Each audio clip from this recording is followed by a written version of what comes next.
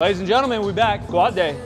I got heavy squats. I'm gonna work up to a single, drop down 3. Welcome to the video. Silentmikke, Silent Abby. We're gonna smash weights. She's got a deload week. I'm gonna go heavy, then back and biceps.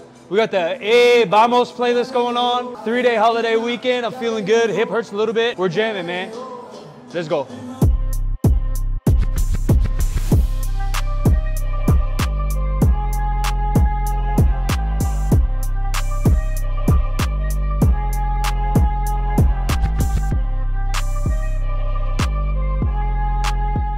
I'm the worst Instagrammer to ever live. I'm so damn skinny, I'm hidden behind this pole.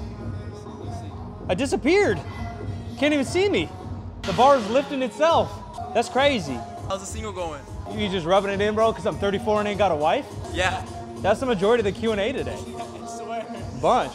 Asking for a friend. People want to know. What the hell do you want to know, man?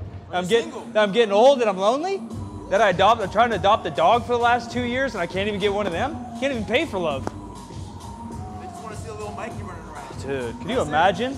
I got a little nephew Taika. That's plenty, bro. That's plenty. Seagull feels good. So we're only back squatting 2 weeks, right? It's like the second low bar day. Yeah, so we're low barring. You know what I do hate? Everyone's semantics about high bar and low bar. Maybe we'll get Coach Abby's opinion, but like, cause stereotypically when you're talking about like Ripto, who made the 5x5 very popular and the low bar very popular, talking about sitting back and into your hips and like 1, 2, 3, everyone's squat looks like this. Yeah, we got low bar and high bar. And then you compare it to a weightlifter who has a lot more knee flexion, their knees heading forward, they're way more upright in their squat and the bar is way higher. To me, what your lower body does in a squat and what your upper body does in a squat are totally different. And then 2, like who cares about the semantics of categorizing it? Like, I don't know, like you play basketball, you play basketball. It's not like, oh, he's this guy. Like, no, like you have certain skills or whatever, but I place the bar somewhere and then what my lower body does is to be most efficient it can. I can put the bar really high and have a hip dominant squat. I can put the bar really low and have a quad dominant squat. That's what I think I move the most amount of weight with, so that's what I do. The bar's a little bit lower on my rear delts. Someone's asked me about like mid bar. I'm like, even if I say, yeah, I'm a mid bar squatter, what does that mean? Who fucking cares? Is it comfortable, repeatable, and do you lift the most amount of weight efficiently that way? So right now, bar's real low. I got a little bit of a quad dominant squat. Historically, my biggest squat's about 590, and I had the bar very low, and it was in heels and a little bit more hip dominant. That's just how she rolls. But yeah, still losing weight, still getting leaner, and we're gonna see where this takes us.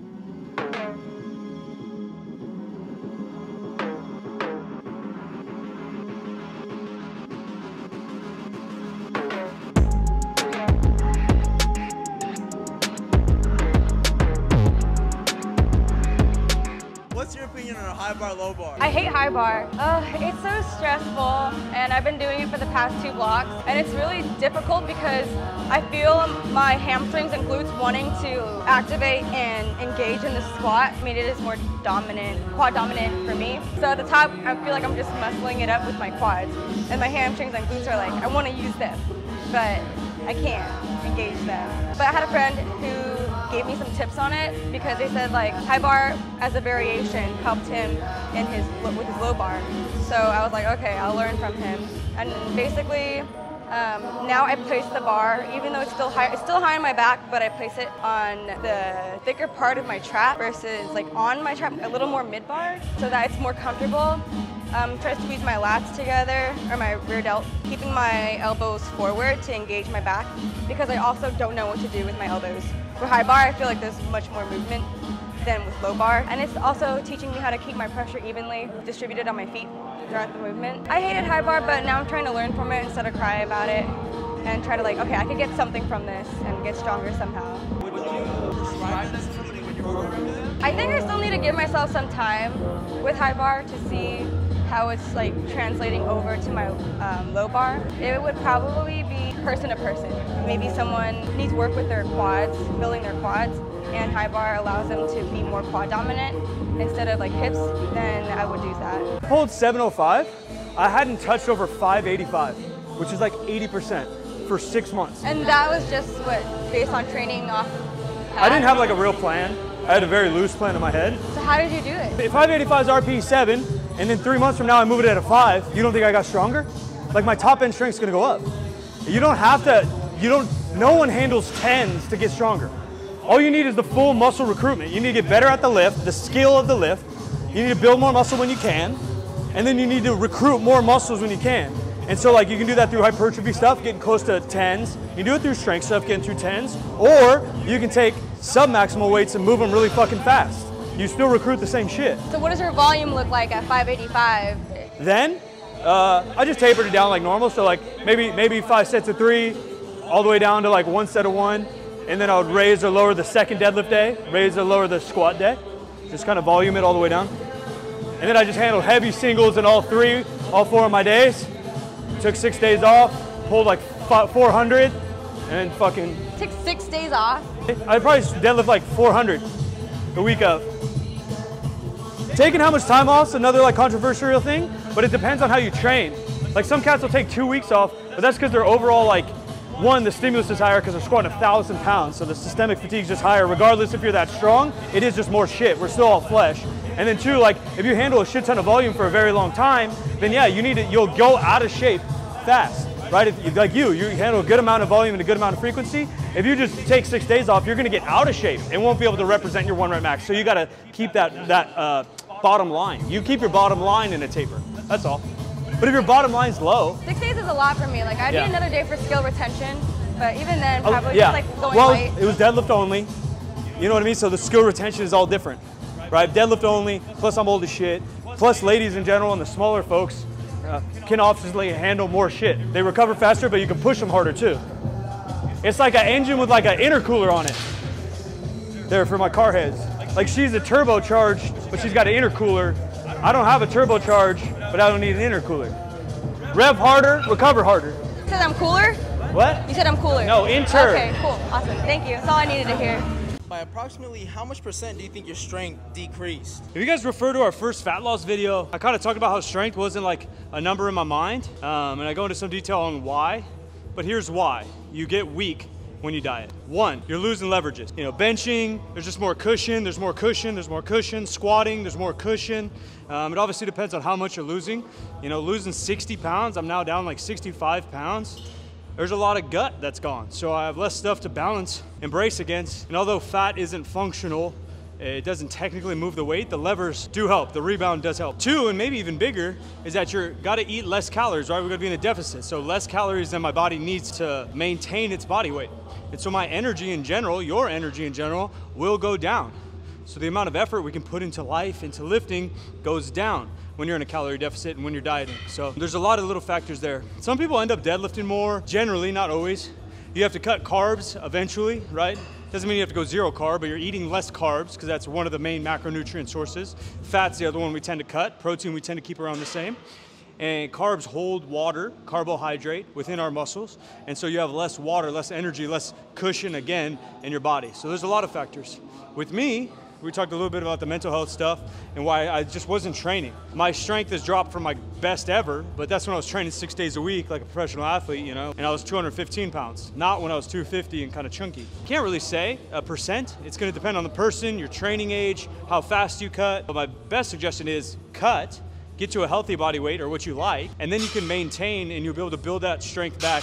Maybe not to exactly where you were, but pretty soon. So I got a couple more weeks. I'm probably gonna cut and figure it out, and then I'll maintain and watch my numbers start to move up. They're already moving pretty good. So squat at 475. I'm gonna pull 500 for 3, and I know those aren't my top numbers, but we're gonna smash them. So once I get a little bit more food in my system, start eating some maintenance, you guys will see the strength gets right back to where it was.